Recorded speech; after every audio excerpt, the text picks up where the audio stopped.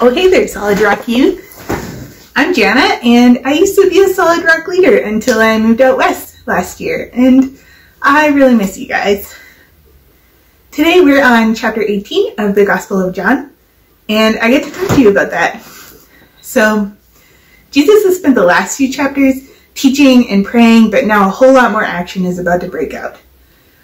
Judas shows up with a bunch of soldiers to arrest Jesus. Peter cuts off some guy's ear. Jesus is taken away. Peter denies Jesus in the background as Jesus stands trial in front of the high priest. And then Jesus is taken to stand trial again in front of Pilate. And Pilate can't seem to find anything wrong with Jesus. So that's kind of a lot. But the part that stands out to me the most starts in verse 28, where Jesus is taken to Pilate, the Roman governor.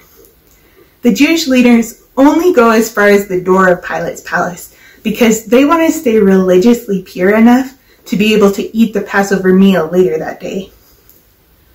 Which is ironic because their reason for being there is that they have no right to execute anyone. So they're like, oh, don't go inside. We have to follow God.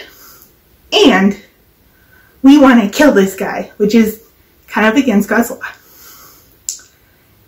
But I think, how often do I do this?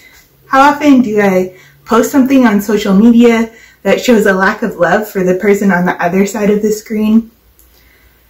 How often do I want to seem holy enough to hang out with my Christian friends while crushing or ignoring anyone who challenges my holiness?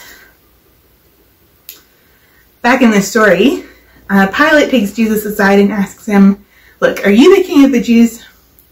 And Jesus answers, "Is that your own idea, or have other people been talking to you about me?"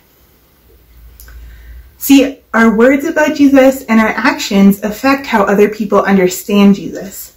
So if people are looking at us to find out what God is like, are we showing a true likeness? Or are we giving them wrong ideas? Jesus and Pilate, they continue talking, and eventually Jesus says, "I was born and came into the world to testify to the truth. Everyone on the side of truth listens to me." And Pilate retorts, "Well, what is truth?" Pilate has seen and heard a lot from the religious leaders, and it's not adding up. I don't want the people around me to be confused about what the truth is because my words and actions don't add up.